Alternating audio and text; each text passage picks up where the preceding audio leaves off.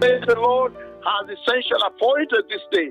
That's why the person of the Holy Spirit was once more sent to me. And he sat before me this afternoon, and he said, to go tell them, he sent me, go tell them that the coming of the Lord is in hand. Is in hand, meaning has drawn quite nigh, very near. That means the day has been appointed for this purpose, for that day, for that event. He says, now at this hour that this announcement has taken place, then we should abstain and refrain from our common chores, our common errands, our common occupations, our common employment, and then set forth a special moment at which now we should draw more closely to attend God's purposes, God's service, God's repentance on this earth, the church, and the nations. He also warns calamity that takes place.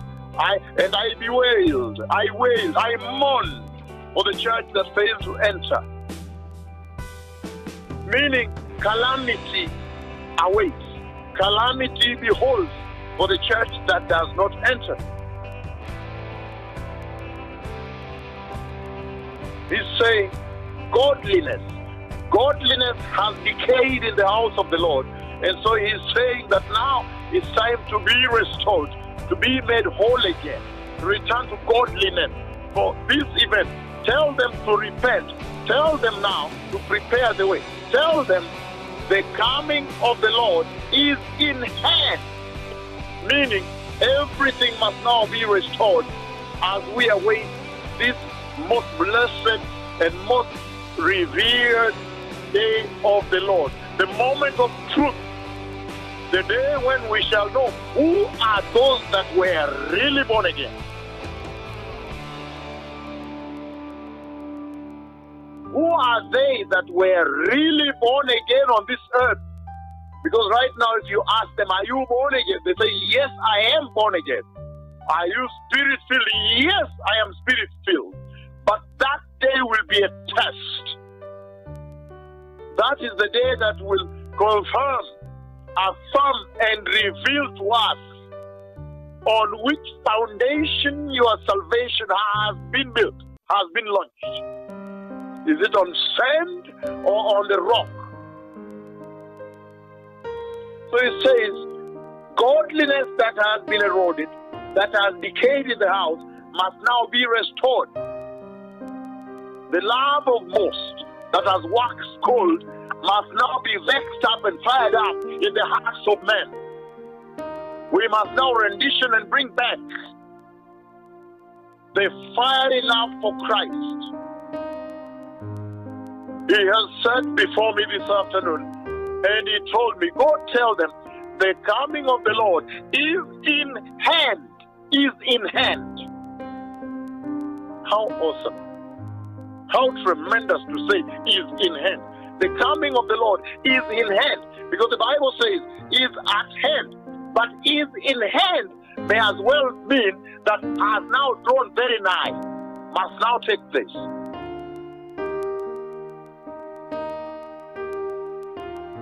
And the Lord Jehovah continues to do this in his expression of tremendous love unto the church, unto humanity. He's always still beckoning man to return. In other words, tell them to return. And he mentioned many cities. I don't know why he mentioned New York, that the church in those cities are not ready. Globally.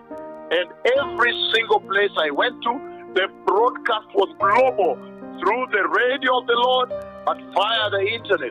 So everybody had the equal opportunity to be able to hear the announcement that says the coming of the Lord is in hand, is in hand. The person of the Holy Spirit himself today sat before me and said, the coming of the Lord is in hand, and I trembled. I panicked. I did not even think I would reach this hour to announce this. for nobody knows the day or the hour. Be patient. So in other words, he's saying, even as a farmer awaits a crop,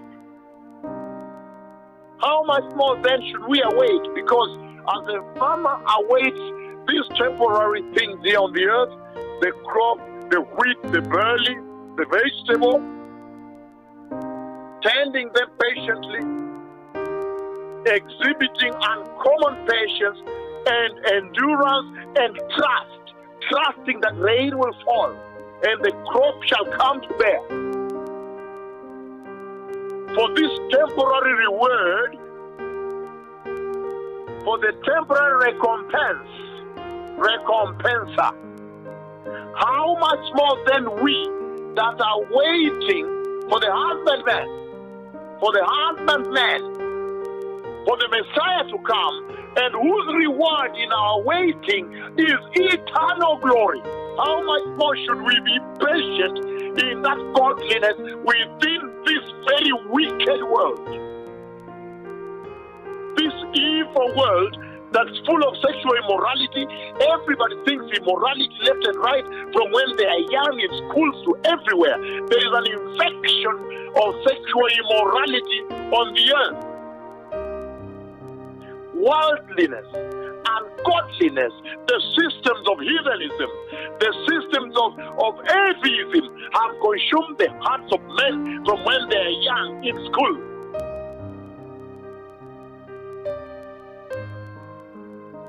But he's saying, God tells them to endure just a little longer, for the coming of the Lord is now in hand. Is in hand. The coming of the Lord is in hand. Let them endure just a little longer. The coming of the Lord is in hand. In other words, your eternal reward of the crown of glory, the crown of righteousness, the crown of eternal life, the crown of glory awaits. How much more then should we be patient in righteousness, godliness, holiness, uprightness with the Lord, and in absolute faith, obedience, and humility unto the Lord? How much more then? He says a farmer trusts, has faith, that when he plants the crop and weeds it, the rain will come. He awaits patiently, and he has absolute faith, 1000% faith, there is going to be a crop. And yes, he does harvest a crop. The Lord your God ensures that that farmer harvests a crop. The Lord himself, he decrees that for every worker that worketh, their wages must be paid. How much more then the workers of righteousness, and to the workers of holiness shall he reward them, give them a pay, their pay of the crown of glory. And he sat before me today, and he said, God tell them, after the beautiful worship that took place in heaven, and then he said, God tell them, the coming of the Lord is in hand. Is in hand. How amazing. The coming of the Lord is in hand. Why? Why can they endure just a little longer? And it made me know the other church, the church that now has not prepared, has not listened to the announcement, has not cared, has done its business as usual. The church you see in Matthew 22, that when the announcement came, they said, no, I am busy, I'm doing my other thing. No, actually we have a trip to Israel, so I'm busy, I'm going to Israel. We have a wedding in our church. We have a project in what? The church that was doing her business as usual, she was so busy, cannot prepare to enter the banquet. While on this other side, he's sending the person of the Holy, God the Holy Spirit himself. And he said, God tells them, the coming of the Lord is in hand. Is in hand. And he's saying, why?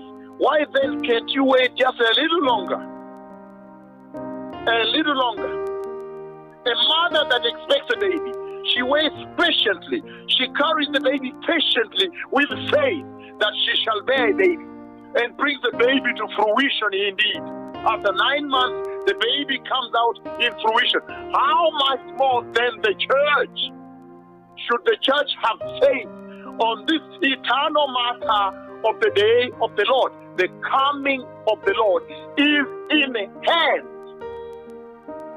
How much more then should we endure in righteousness, in absolute holiness, in absolute pursuit of righteous standing with God, in zero tolerance to wickedness, apostasy, to sin?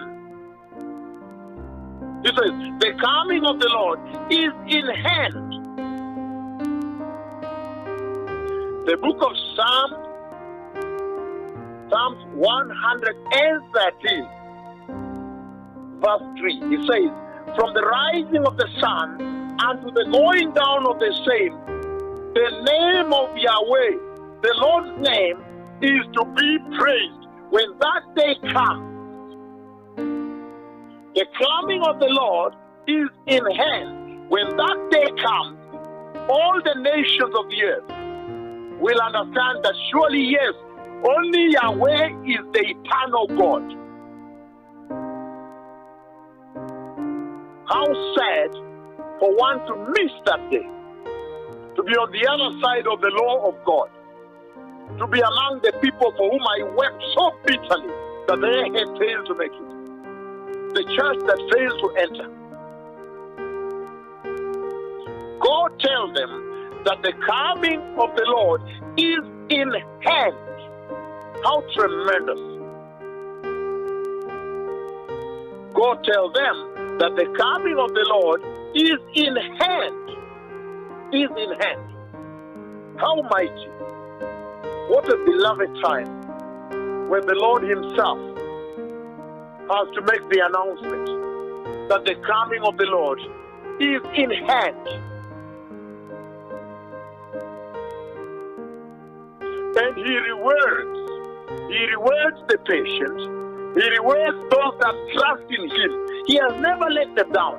Those that trust in the Lord, he has never let down. The book of Psalms 18 verse 30 says, as for God, his way is blameless. The word of the Lord is tested. It is perfect. It is faultless. He is a shield to all who take refuge in him. And he says, go tell them the coming of the Lord is in hand. So he is a shield unto those that trust in him. That when that day comes, they don't be put to shame, but enter the safety of eternity in heaven. The coming of the Lord is in hand, he says. How tremendous. How beautiful. How awesome that the Lord himself can come and say, go tell them, after the beautiful worship on the left-hand side in heaven, and go tell them that the coming of the Lord is in hand. Psalms 31:23. Oh, love the Lord, all ye his saints, for the Lord preserveth the faithful and plentifully rewarded the proud doers. That will be the day of reckoning. When the Lord shall reward, because he says, for the Lord rewarded the faithful. Have you been faithful to the Lord? Have you been faithful? Because he says, go tell them that the coming of the Lord is in hand. I still see him. I still see him seated there. That the coming of the Lord is in hand, meaning this is the hour to trust in the Lord. May those who have ears prepare the way for the glorious coming of the Messiah. I have seen the Messiah come for a glorious church. And like I said, I have wept in the dream. I have wept when I saw the church that failed to enter. So let us be trustworthy. Let us be honest people. Let us depend on our refuge, on the Lord. This is the hour at which to lay down our common occupation, our common employment, our common chores, our common duty, and now give duty. Let us respond to the call of duty to do the service unto God, to pursue holiness and righteousness, to be born again in Christ Jesus, to win souls unto the Lord. And I've said this again and again, that when the Messiah comes, he will judge the nations. Those that enter, he will determine by the following: whether they obeyed his command. Number one, whether they obeyed his command. Number two, whether that obedience in his command transformed. In other words, how much their lives transformed into that obedience. As they obeyed, their lives themselves transformed and conformed to that obedience. If the Messiah says, be holy, how much you obeyed that, and how much your lifestyle conformed to that obedience. Obedience unto the Lord. The Messiah is coming. I have seen the coming of the Lord. And thus says the Lord, the coming of the Lord is in hand. Shalom.